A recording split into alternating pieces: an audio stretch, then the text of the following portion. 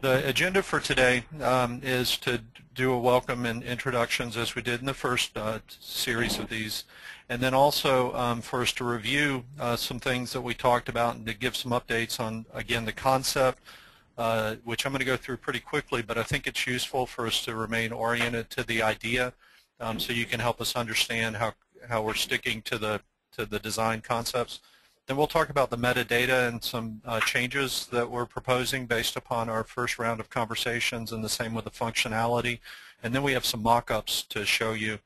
Our folks have been working on it, and I think it's starting to look really good.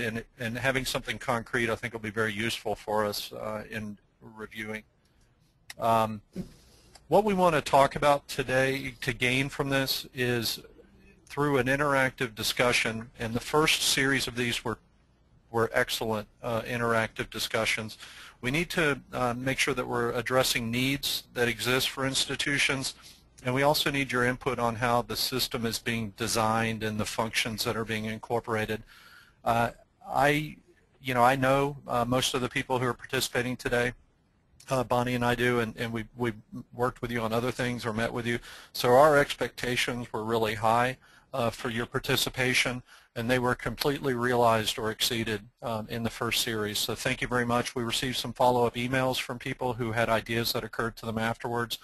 Those were excellent, and all of that feedback is considered and will be represented in what we're going to update you on today. Again, to talk about the project team, we won't spend as much time as we did in the first series talking about us, but my name is Brian Keith.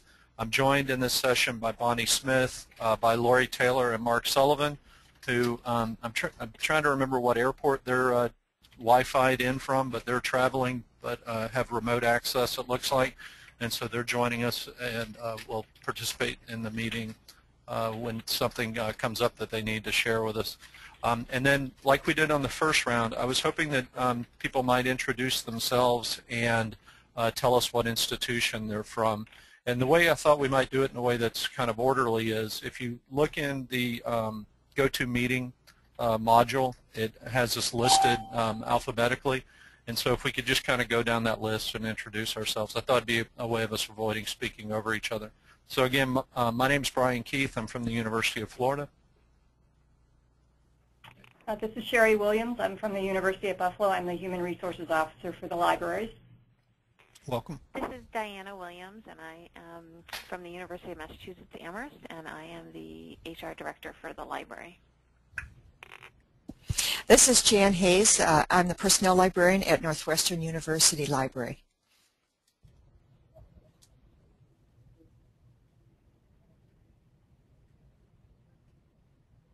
And I think John is with us from the University of Houston. And Judy, are you able to hear us? I am. Judy, I was waiting for John. This is Judy Rutenberg from ARL. Welcome. Thank you. I think Lori doesn't have a microphone either, but she's here as well. Okay. All right. And that was Mark Sullivan from the University of Florida? Yep, and we're enjoying the Orlando. Sorry about that. Lisa Patton-Glimsky with OSU. Welcome. I'm Melinda Flannery from Rice University. In addition to being AUL for Tech Services, I'm the search coordinator for professional searches. Okay. Hi, it's Shannon Tereski from Queen's University, and I'm the Human Resource Officer.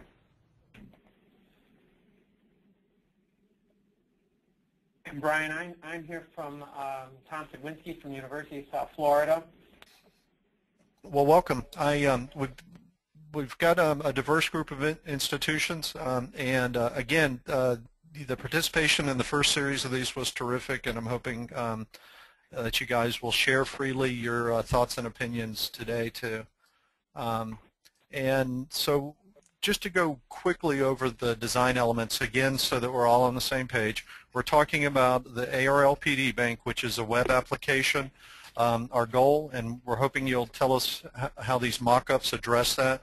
Our goal is for it to be simple, intuitive, and easy for all types of users to use it. The data that we're going to collect and that's going to be maintained by the institutions, if they adopt this, is a combination of externally viewable stuff that we can all use to engage the bank and search it, but then also some information that we're calling for institutions' eyes only, which would only be accessible to those of us at our own institutions. The database will be keyword searchable, and it'll also be possible to customize and brand at the institutional level. The design ensures secure digital preservation, and the files that can be uploaded we can make them searchable if they're text, PDF, or if they're Word documents. The idea, and you'll notice some text in red. These are things that kind of changed or were expanded in our first round of discussions. And so the idea is that the documents that people would upload that would be part of the job bank would include position descriptions. They might also be vacancy announcements, excuse me, and they might also be something along the lines of an activity or an annual assignment. There would be other documents that we could use at the institutional level, but at the bank level, we would accept these in order to get the best information collected possible. One of the things that occurred to us, and we wanted to make sure that we talked about, and it didn't come up before, but it'll be part of the training that people have regarding the bank. We need to make sure that the documents that are uploaded do not include private information. I think this is kind of a no-brainer, but you know, the intention of this is not only are large parts of the documents searchable through the PD Bank, but even for the stuff that we want to use this as a database or a warehouse for on the institutional level, good digital document management would mean that we wouldn't include these sorts of information. So moving on into the metadata, we really want to keep the amount of required data at a minimal level, and the balancing act is making it as easy to interact with and to maintain as possible, but to also collect enough data to where the database can be searched effectively. And so we think we've hit that balance, but we'd like to hear your thought. For working title, we assume that would be a real primary piece of data that people would use to engage this and that we would use on the institutional level. And in this instance, one of the questions we had was, okay, well, what if some positions do not have a working title, they have a classification? And we call all of our library assistant 2s library assistant 2s, or some of our library assistant 2s have been given working titles at their departments and some of them haven't. Well, the idea is that someone, if they did not have a working title, that someone would be able to use library assistant 2. And if you have thoughts on these as I go through them, you know, please feel free to let me know your thoughts. When I get to the bottom of the page, if no one said anything, I'll ask, and you can address these. The other thing is we're debating based upon the first series of calls, again trying to keep the data at a minimal level so people will maintain this and it'll not be any more cumbersome than necessary. We're debating the need to use percentage FTE or the percentage of a full-time equivalent and to differentiate. The assumption is those would probably be captured in the documents. So I guess I should say for these first two, does anyone have any thoughts or concerns regarding, I guess the action item is the elimination of the FTE percentage. Does that cause anyone any concerns? No, I agree. No, it's fine. No, it's fine. Okay. All right. That's perfect. Unanimous. I'll take it. And then the next was the idea we were originally, and we spent some time talking about in the first series, the concept of the Fair Labor Standards Act status, and that's exempt versus non-exempt, hourly versus salaried. And our thought was we're already using position types, and so the idea was that by rethinking the way that we're capturing the position types, that we might be able to go ahead and sandwich this into one field. And the idea is that we'd have professional librarians, we would have other professional employees, which might be staff, they might be librarians, they might be faculty, whatever makes sense, but they're what you consider at your institution to be professional. And that's kind of borrowing the standard that's used on the ARL salary survey. And then we would have support or paraprofessional salary or exempt employees, and then all hourly and or overtime eligible positions. Does anyone have any thoughts on the suitability of, well, first of all, the elimination of the Fair Labor Standards Act as a unique data field, and then do you guys think that these position types are serviceable for us to be able to search through the job bank? Does it cause anyone any concerns? I think this is this looks fine and complete and sufficiently detailed. I would want to make sure that the search capability in the database allows people to like tick off all of the exempt boxes and search only those if they wanted to do that. That's an excellent point, and we'll make sure that's the case. We have some mock-ups that'll show the search engine, and that should not be an issue. And we'll perhaps the labels for the categories should include, you know, exempt, exempt, exempt, non-exempt. Does that make sense? Oh, you're talking about the little parentheses afterwards? Yeah. Okay. That's a nice idea, but then I'd also like to see added support and paraprofessional listed as non-exempt, because at UMass Amherst, the word paraprofessional is all of our support staff, and all of them are non-exempt. So what you have listed here for me doesn't work with just the parentheses of exempt only. I agree with that. I agree with what was just said. So I would prefer to see paraprofessional non-exempt. Okay, so what we would be achieving through that is differentiating from a kind of a big category of hourly and overtime eligible, the support and paraprofessional overtime eligible, and then everybody else who's an hourly employee. Just to make sure I'm understanding. So we would have two categories for hourly. One would be paraprofessional hourly, and one would be everyone else. Is that? You could do it that way, or you could just list it support or paraprofessional twice and have one of them be exempt and one be non-exempt. Because the terminology is good. Okay. I think that's good. Okay. Any other, and we can make that happen. Any other comments regarding these? Okay. I think, excuse me, exempt and non-exempt are the ones we would probably use the most, those terms. Okay. Would you be able to use would you be able to differentiate between the categories of exempt if there's not just exempt? Would you be able to assess it and say, well, this requires an MLS degree? There would be some descriptions that would help define this should be in this category because it requires an MLS degree or the equivalent. This is librarianship. This is the head of the budget office who we consider a professional, but they're not a librarian. And then, you know, would you be able to categorize your exempt employees if you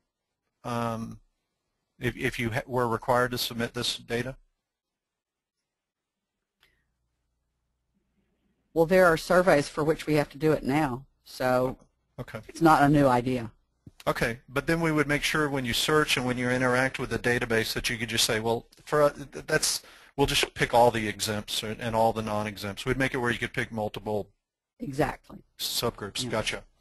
Okay, for the appointment, and you know, there's a lot of stuff for us to go over today, and you may have a great idea, and I may move past it because I'm just moving along, or it may occur to you later. If you would, please send us an email with your comments. Again, the emails that we received after the sessions last time were really great, and thank you for the people who sent them.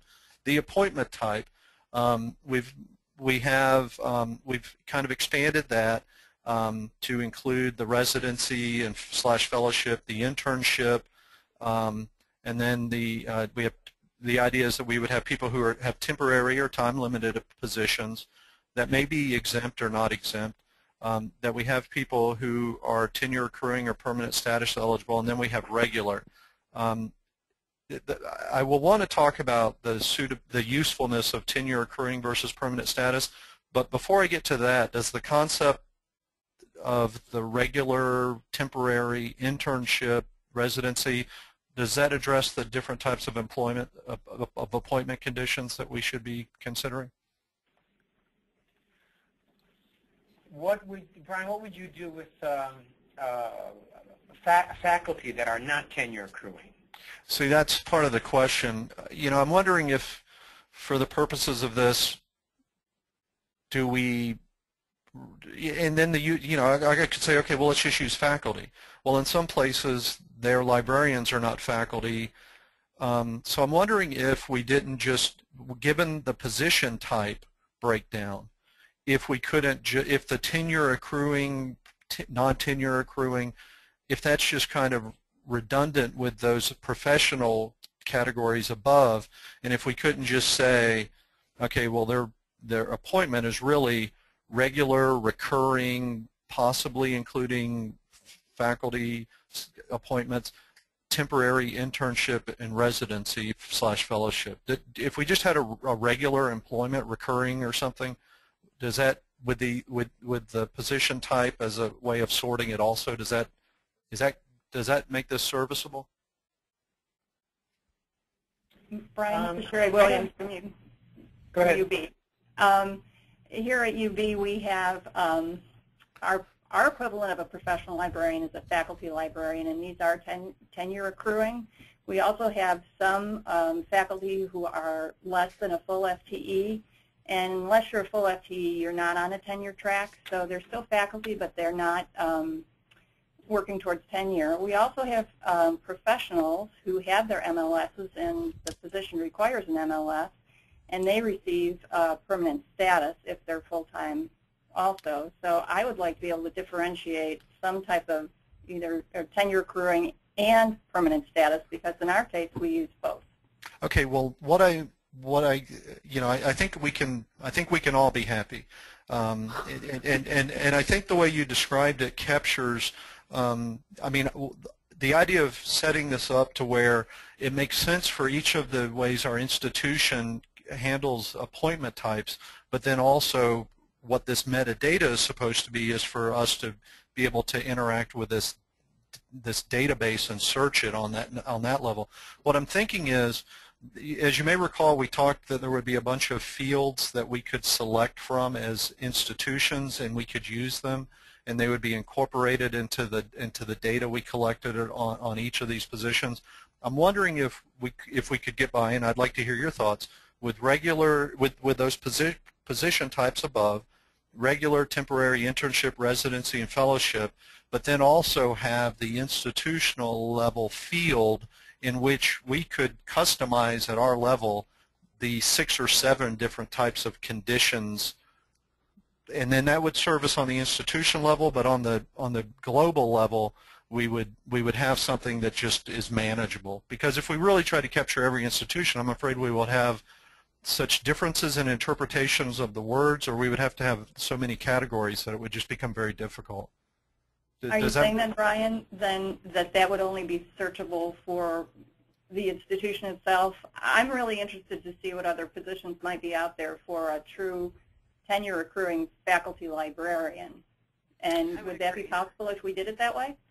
No, it would not be. The way that it would work is that you would the institutional level data is supposed to be data that we can use privately, and unless it's one of these standard fields, and again we're trying to keep them as small as possible, it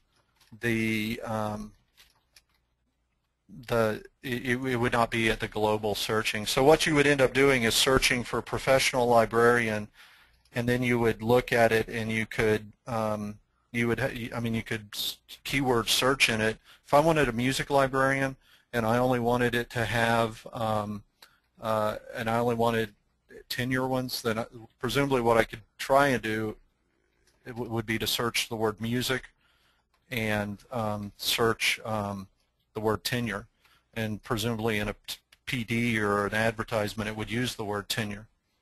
But no, what I would suggest we do, because I think we could spend a lot of time, and there's been a really interesting stream not too long ago in the ACRL group where people were asked to describe the conditions of their employment, and it's really, I mean, there's so many different colors and shades that I think we're going to need to come back and maybe do a survey or something that tries to capture this. But again, the balancing act for us is going to be able to have something to where the use of that terminology, again, they're faculty, they're administrative staff, but they're not faculty. I think the challenge that we're going to have to address, and maybe we can come back to this at the end of this, is how we capture all the specific ways we do this, but we don't, to where it serves our institution, but it doesn't make the metadata so difficult for people at the end to use it. I hate to move on from this, but my hope is we can come back, and if we have time at the end, Bonnie will keep me honest and make sure we come back to appointment type. The other, I don't think these are is going to be as in-depth of a discussion, but the idea, again, borrowing from the ARL salary survey, was that we would ask people to indicate whether it's a law library, a medical library, or all other.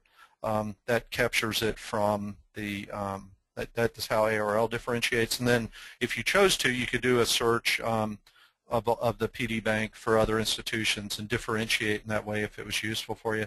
We originally thought we would ask people to include dates.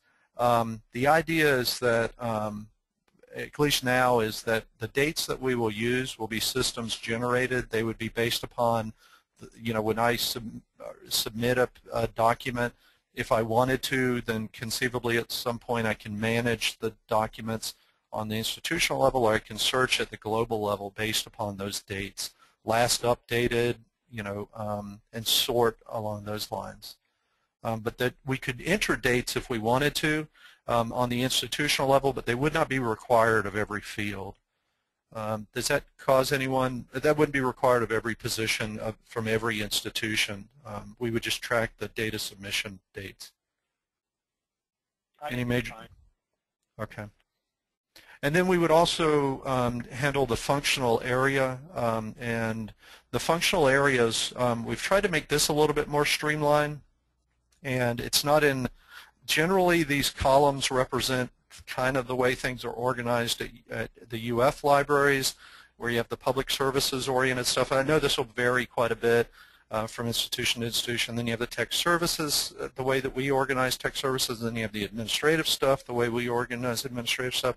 But the idea is that people would be able to select all that apply and pick from these functional areas. The ones that are in red are ones that are either added, like administration, branch management, departmental management, that were suggested by people that wanted to have some idea of people having managerial roles, and then systems. There were a whole bunch of different categories of IT, and in order to make it more manageable, to make this easier for the people who are going to actually be uploading and maintaining this, we kind of broke it into a subcategory.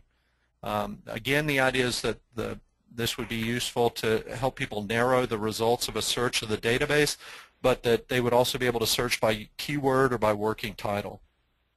So any responses to this? Do these seem manageable, workable?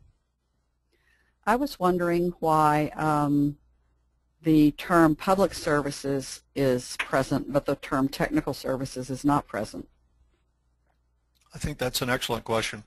I think that's a useful general term. I mean, it seems like we should either be granular or not. I mean, check all that apply. I think putting a few broader terms in might make some sense. I agree, and there are so many elements of tech services that wouldn't necessarily fall into one of these categories, just like there is with public services. Mm-hmm.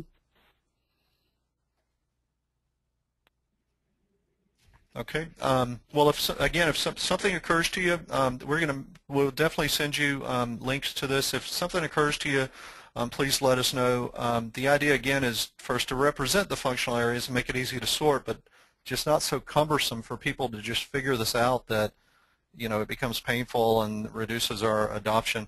And here you can see what happened to tech services. These are, in disclosure, these are the ones that, based upon the discussions previously, and maybe just with tech services, maybe just by an error.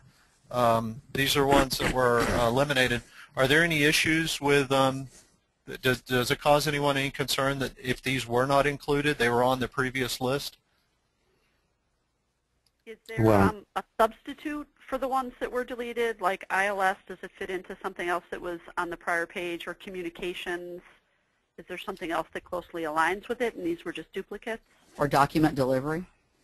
Yeah, I mean, I think document delivery, whether that is included in one of these other categories where you work, I think I would defer to you.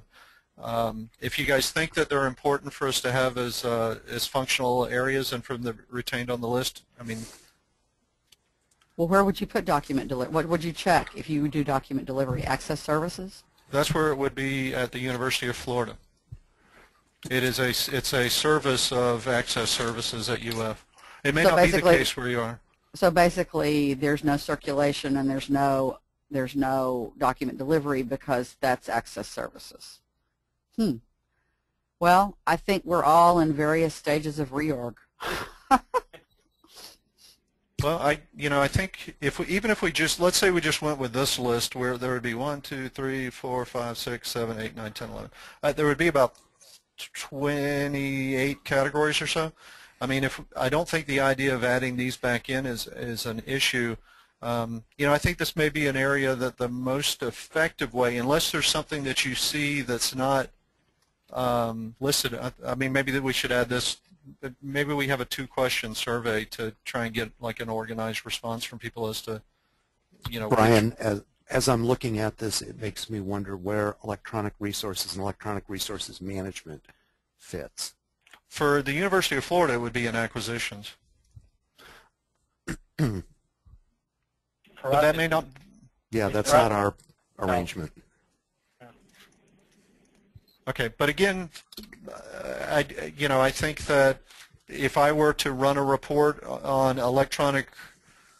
if I were to run a search based upon electronic resources and as a working title, I mean, one of the things that might be interested in is at the University of Florida it would be in acquisitions, but at Houston it would be in some other place. Yeah. I mean, the idea of us making them, because part of the idea was that these were functional areas. We were trying to get away from, really granular descriptions, but part of y'all's role is to help us understand if we've gone too much in all of them or in some of them the wrong way. But it looks pretty variable. I think if we did a chart that had general terms and more specific terms, we'd find that the coverage is uneven. Does that make sense?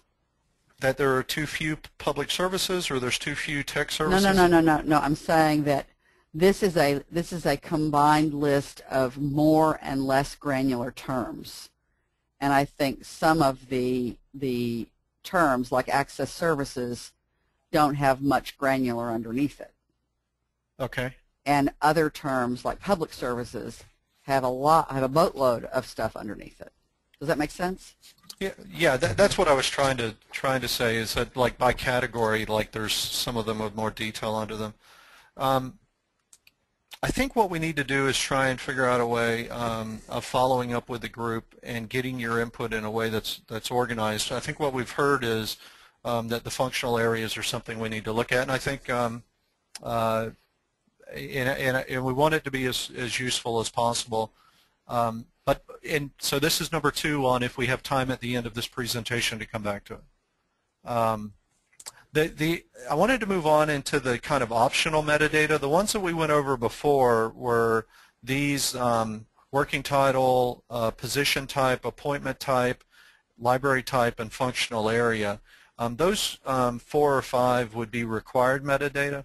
The optional metadata that people could choose to use would fall into 2 categories. That is pre-programmed, that would just come as part of the package, and people at an institution level could choose to use, and that would include employee name, supervisor name, reports to, which was something that came up from one of the discussions, the idea of using ranks or classification. One of the things we didn't talk about before that might have come up was the idea that it was an assistant university librarian versus an associate university librarian. the idea is that we will come up with these and people can just use these in ways that make sense for their institution and maybe elect not to use them. And then also people would be able to enter in a review date. If I wanted to make my next review date for a position, July 1st of 2013, I could do that, and then as I interact with the system, I could use it as a way of reminding me of when to review. As far as generally, and then the idea is that there's 10 customizable alphanumeric fields that people could come up with and use if they wanted to. They could have something that makes sense for their institution but might not make sense for other institutions. So there would be a lot of flexibility to customize this. As far as pre-programmed optional metadata, does anything jump out at you as something that we think is going to be so common that we should go ahead and pre-program it?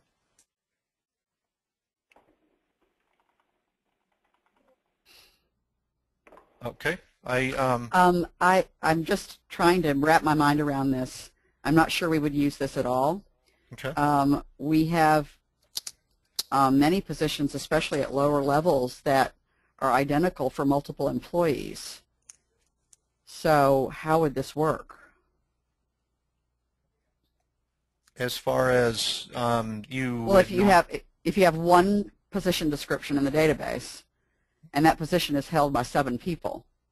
Do they have position numbers or employee numbers? Yes. Okay, they're RICE-specific position numbers. If you were inclined to use a position number, you could use a position number or an employee number. Again, these would be for your use only. If it's useful for you to differentiate between those 7 employees that have a common position description, you could either use their name or you could use their position number, and then it would be the equivalent of having seven employees. But you're planning to store a copy of that same position description 7 times for my 7 employees? Yeah, I mean, I wouldn't know how else we would manage that. I'm just curious. Okay. I mean, if you well, we could certainly have where you could have you could certainly allow it to have multiple employee names, though, or multiple employee numbers as well. That's not very difficult to do, really. Okay. That's a great concept and one that hadn't occurred to us, or at least to me. So the idea of that, would you interact with this database with the idea of, would it make sense for you to have it in here and then differentiate that there are 7 people in it versus this is just where the library assistant 1 position description is? I don't think so. I mean, that's just my gut reaction. I'd have to think about it. Yeah. But I don't think that we would do that. I mean, we do all our reviews at the same time. Yeah. So I mean, so if you just needed to have an undifferentiated position description for your library assistant 1s, then you wouldn't, I mean, you would be the only ones to know that that's used by 7 people. You wouldn't have to enter it 7 times and probably wouldn't want to. Right. Okay. Yeah. This seems to be for people who are going to use this for more for, internal operations. That's the intention, is that people could maintain this for internal operations. At UF, each of our staff employees has a, in general, I can't think of anyone that's got an exact duplicate position description. Mm-hmm. So we would use these, we would be able to populate these based upon employee name or position number. And do you think that you're going to do that? Yes, because because one of the institutional values to UF, and I'm thinking it might be the case at other places, is that this would allow us to do the things we talked about last time: warehouse the position descriptions, distribute the position descriptions, maintain when's the last time they were reviewed and update. So yeah, that it has that utility to it for us. And having, as the position changes over time, storing the prior version of Frank Jones's Library Associate 1 PD, so the features at the institutional level, because we have differentiated staff employees, position descriptions, we would get as much, if not more, utility out of this for staff as we would for the faculty, though we would use it for both. Brian, I'm wondering about using, and maybe it's just something that we use as the customizable fields, but term. So the length of term of the position and when it's up. So if it is one that is a term position. I think that's great. I mean, yeah, I think that you know, if I think one of the things we could pre-program is a, you know, anticipated termination date or term date or something. Mm-hmm. Yep, that's a great idea. Any other comments? If any occur to you afterwards, please send them to us in an email or. But I want to get to where you can see the kind of mock-ups, and so the idea is that people will be able to upload, besides the PDs and the vacancy announcements and the assignment sort of stuff that's part of the bank. One of the things that was very interesting that came out of the previous discussions was the idea that people might also have institutional level files that they might want to upload, and we're going to set this up in a way that would support that. And it would, the word document, we always figured this would maintain access to the previous versions. It used to say PDs, and it's been expanded to documents because there's more of a variety of documents that people would be using. So the system will track the dates, as I mentioned before, and who made those changes at the institutional level. There will also be a forwarding feature, so we can use this to distribute files within our own institution. And then there's also, and we could also export them to Outlook and share them with other people. The other is, as I mentioned before, the dates would support review schedules, and then we could also flag vacant positions and differentiate those from filled positions for the purposes of running reports. And so those are the functions. Some of the features is you could either run, as you'll see in a minute, either external only or internal only reports. We would also figure out a way to have it where if I find a position description from Purdue that I'm particularly interested, that there's a way for me to send an email to the person who's registered for that institution and inquire with them. That was something that came up. We will also make it possible, based upon the ARL characteristics of the region that ARL uses, which the state of Florida is in the South Atlantic, and public versus private. That'll be part of the institutional registration for using the platform, and so it's possible, which you'll see in a minute, for us to for people to be able to search based on those characteristics. If any functions besides that occur to you, please let us know. But we think that addresses all the functions that came up. The idea is that there might be a phase 2 where we try and get into org charts a little bit, or not a little bit, but we try and get to org charts.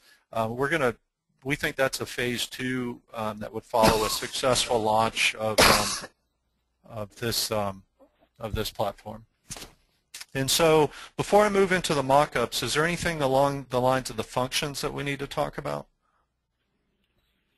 Does that seem to address how you guys would see yourself using the system? Okay. Now to the mock-ups. And so what you have here is a screen of, you can see a series of tabs at the top. This is for standard metadata, which is the metadata that's required. And then there's institutional level metadata. I'm hoping you guys can see my cursor moving around. You can see institutional metadata, and then you can then there's a screen where you attach documents. We're using this. That we have State Prestigious University. This is just a fictional university. We think we didn't Google it, and the idea is that when I go in, I would. And this is based upon where we currently are right now. These could be changed, but these are the things that I would have to respond to submit a new document. The second is the institutional level, and you'll see we've just kind of pre-populated it based upon some fields that had been discussed. There are a combination of the first couple of these, which might come pre-programmed, and then somebody mentioned before they might like to track which external agencies this position interacts with, and so this represents a combination of what that institution has elected through the administration of this as required fields. And for example, the next date reviewed would be one that we would have pre-programmed, so it would probably come with the dates like you're used to seeing, where there's 2 digits, 4 digits for the year.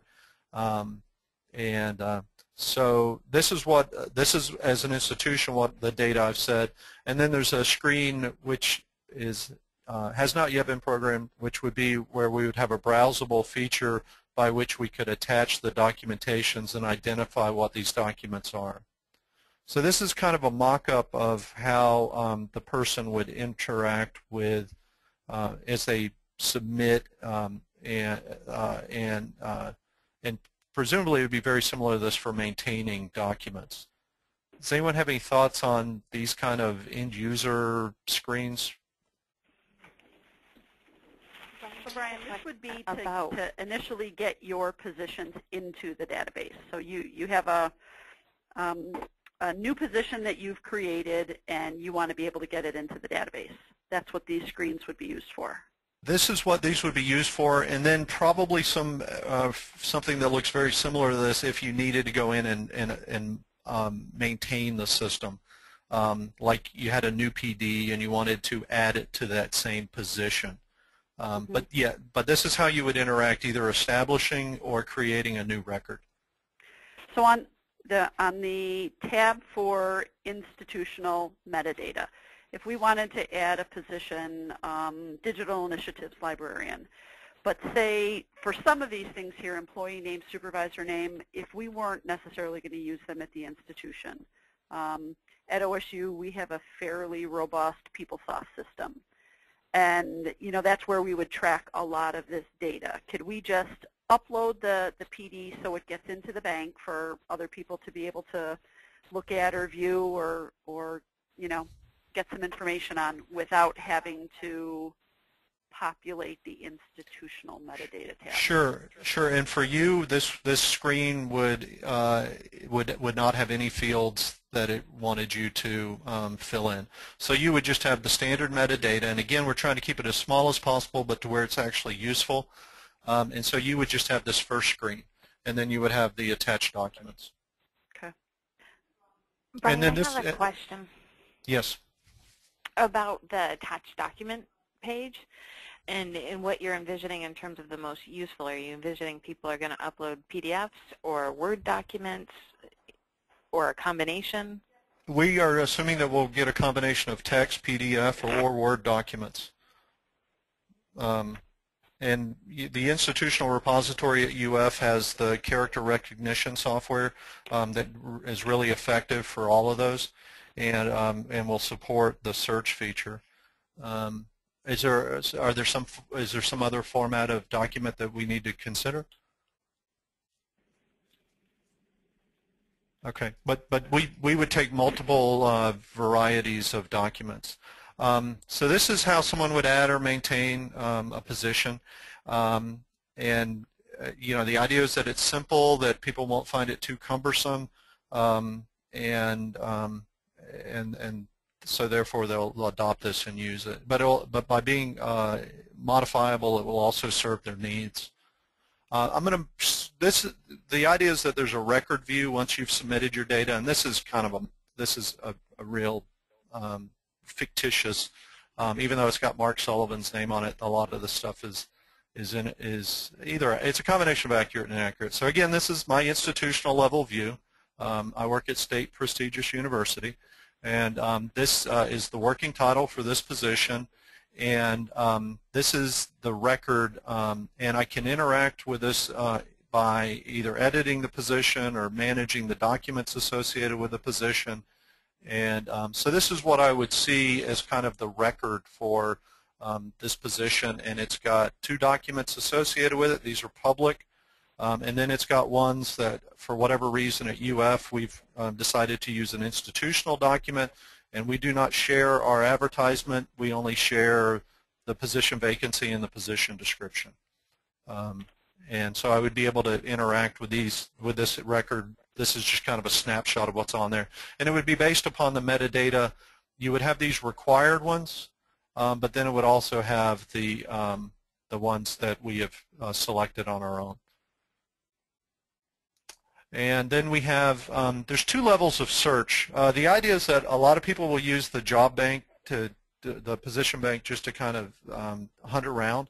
And we want to make it as simple as possible for someone just to do that sort of search. And so the idea is that people can do a keyword search, just a simple text search. They could use exhibits, and they could choose that they want it anywhere in the record, or they could go based upon working title alone, or any of those 5 required fields, as long as they're looking for all institutions. And so this is the basic search at the institution level. And this is the advanced search at the global level. I should have said at the global level. This is an all institution level. So this is the intention of this is for it to be very simple. And there's a search button. You hit that, and the results would come up. This is the advanced search, and there's 2 types of advanced search. The first is on a global all institution level. The next, which I'll show you in a moment, is at the institution level, which my institution is State Prestigious University for this example.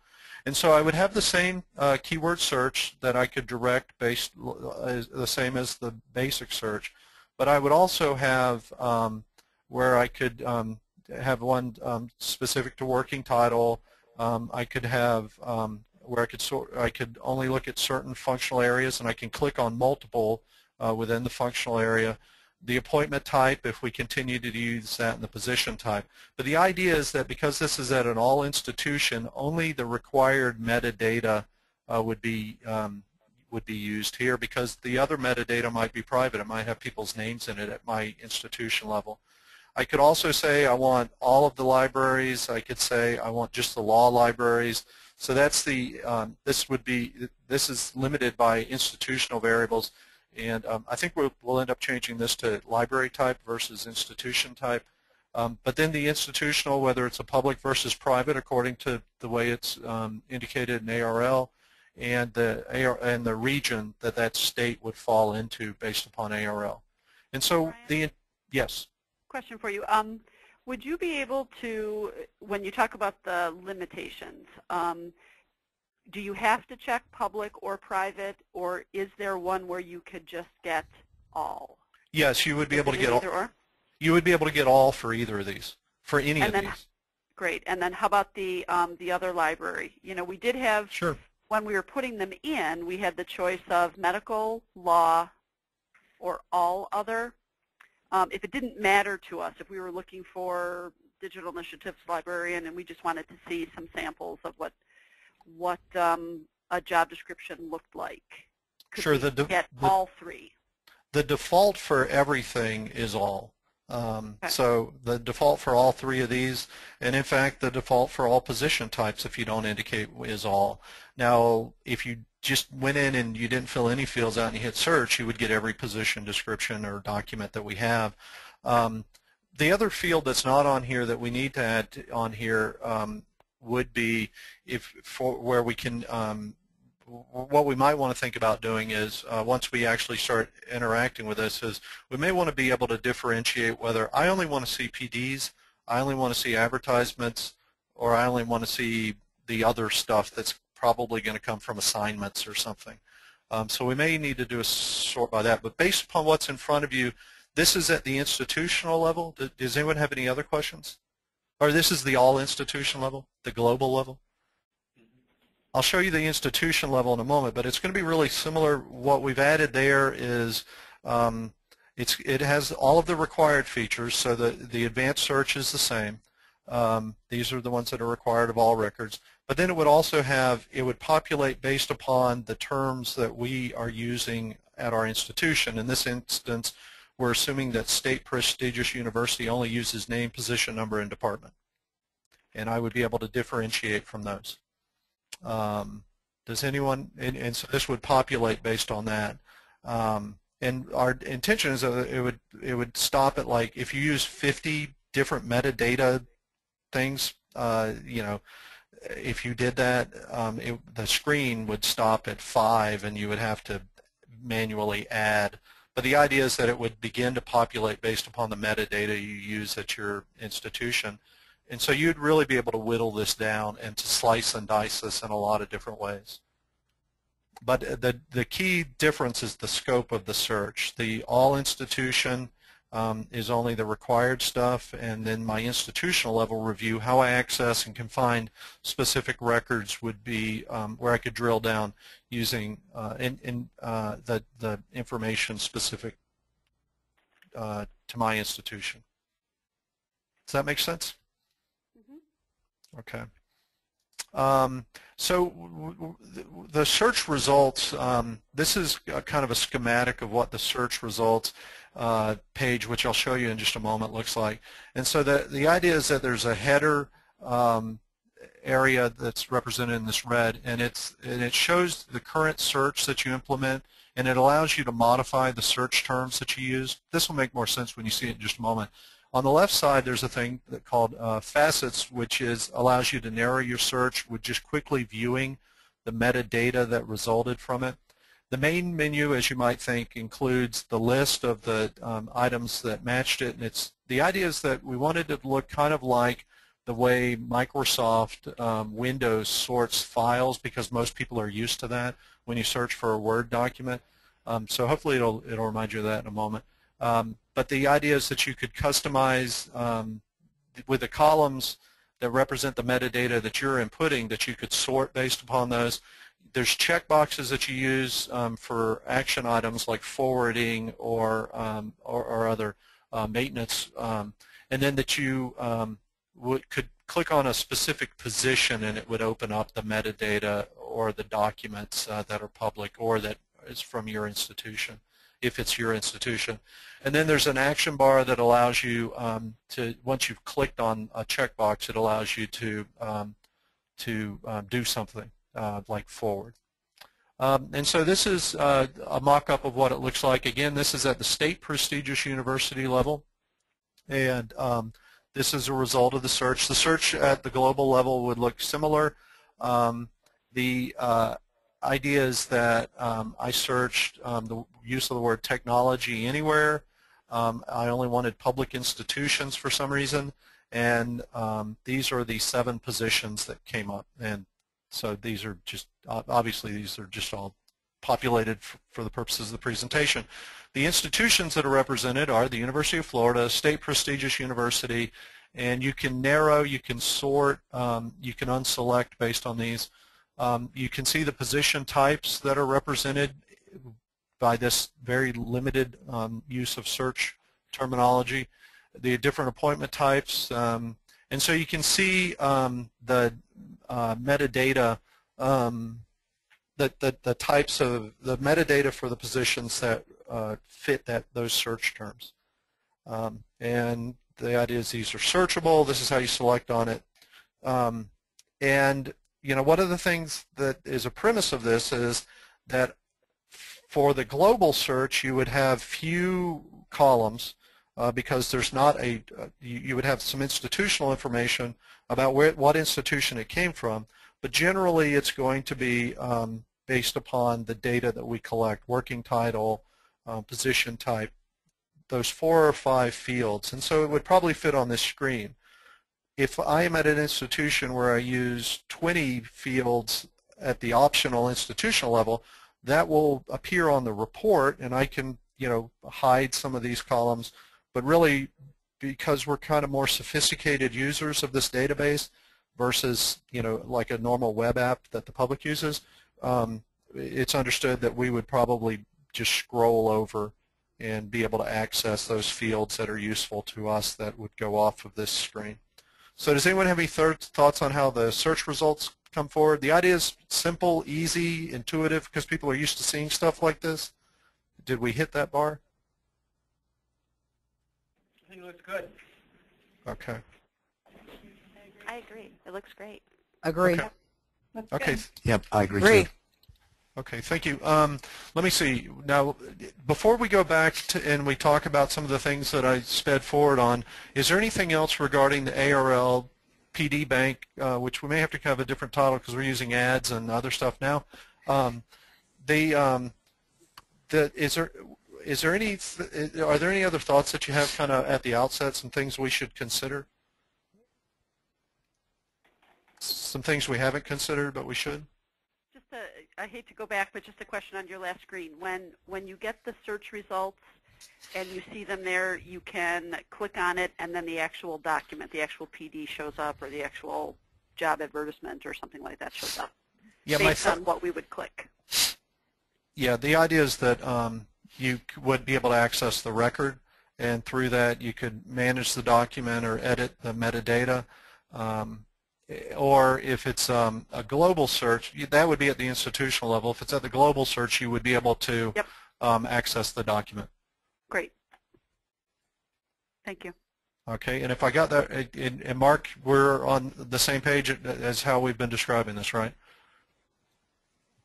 That at the global level, you'd be able to see a sample position description. Yes, you would be able to. Well, you would be able to see at the global level. You would be able to see those 3 categories of documents that people submitted that are in that public category. I can't remember where I saw that. Yeah, you would be able to see the public documents, but you wouldn't be able to see the private documents if it's not your institution. Great. Okay. Okay. Well, any other kind of general things before we try and go back and revisit some of the prior points? I just wanted to say that Mark. Sorry, I just wanted to say that on that last question, Mark said that absolutely, all agreed. Okay. Okay. Brian, it's Diana. I wanted to have you go over like how and who would be able to use this. Like, so for your institution, you could set up only 5 users, or it's open to anyone to use. I'm trying to figure out like the security of it. Well, the idea is that this is that you have to have a login, right. And our intention is for there to be for us to track the logins based upon institutions that are eligible to participate. But as far as a set number of people at an institution who would have access to this, I don't think we're anticipating the idea that I would get one institutional password and share it with everyone at the UF libraries. But I also don't think that we're anticipating that I would necessarily take my institution, that I would ask for a username and password for all 57 people at the UF libraries who supervise in order for them to access the position descriptions. So I think it's somewhere in the middle. I would think that this is clearly intended for HR staff. But I could also see like where our associate director would find this very valuable to go in and see, you know, what other people are doing, especially with some of the newer trends of areas and things like that. Just recently we were looking for, you know, copyright and what were other places doing, what was included in the job description. So rather than putting a call out on the listservs, you could go here. You know what I mean? That's the intention, and so I think clearly people who have administrative, you know, positions, I could see them as folks who would, you know, who would have a legitimate purpose for it. I also think that one of the things that we need to iron out is the idea, if we were to have in that these are public and we're sharing them within ARL, is it agreeable to us if we were to have, you know, someone who seemed to be a bona fide researcher, you know, if somebody, well, I mean, if ARL had an intern who wanted to access the global level information on this for a dissertation, I mean, and it was all stuff that we said was public, you know, that's a kind of an exotic, but that's also kind of a scenario of user that's occurred to me. We're getting really close to the end of time, but I hope I answered your question. The idea is that there's, you know, a reasonable number of users that and we would want them to log in so you would know who updated the PD, and you would probably want to limit it because they would be able to modify stuff conceivably. Right. One of the things that I need to come back to, and I don't think we'll have enough time to really talk about it, unfortunately, it's this functional area, and nailing down how we make this serviceable. I think what we need to do is try and come up with a survey that we follow up with you guys, and then we also bring to the ACRL Personnel Officers Discussion Group at Anaheim and solicit input. What I can tell you is that the effort was to make this more meaningful than what's in the ARL salary survey. That it's more granular because there's some constraints on that we've all discussed. So regrettably, I think that we're probably just going to have to figure out, unless you have some thoughts that you want to share by email or some alternative versions of this, or some just omitted positions that you can identify, I think what we have to do is we're going to have to figure out a way of following up and kind of surveying so we can have an organized kind of assessment at how useful these functional areas are as defined. Brian, something I think we need to think about is whether it's really worth it to put a huge amount of effort into this kind of taxonomy given the keyword searching functions we're going to have available. I agree. I mean, I think that's a great point. I think that's a real legitimate point. We'll try and figure out how to address this in a survey. I appreciate y'all's time, and we're a little bit over an hour. Your input has been terrific. I know most of you guys, so I expected nothing less, but it's really been impressive, and you've been very generous with your time. If you do have some thoughts that occur to you that you would share with us, please do. They really have been useful, and thank you very much. Brian, if you can just make sure when you're following up on those, that piece about tenure track versus non-tenure track or permanent status, if we can just remember that one needed to, I think there were the 2 points you wanted to follow up, the functional areas plus that tenure area. I know that's an important one to us for distinction, so just so it doesn't get lost. Yeah, I agree. Okay. Right. Okay. Anything else? Any other parting comments? Nope. Seems exciting. Nope. Okay. Looks Well. good. Okay. Well, I sure appreciate y'all's input. I think this is I'm going to shamelessly praise you. You taking the time out of your schedules and the quality of input that you've offered on this has really been more than we could have hoped for. So thank you very much. I hope you have great weekends. Brian, will Bonnie send us out just as she did last time? You too. Absolutely. You'll receive links to the recording in case you want to listen to it again, and the information that we've gone over today. Great. Thank you. Thank you so much. Bye. Bye.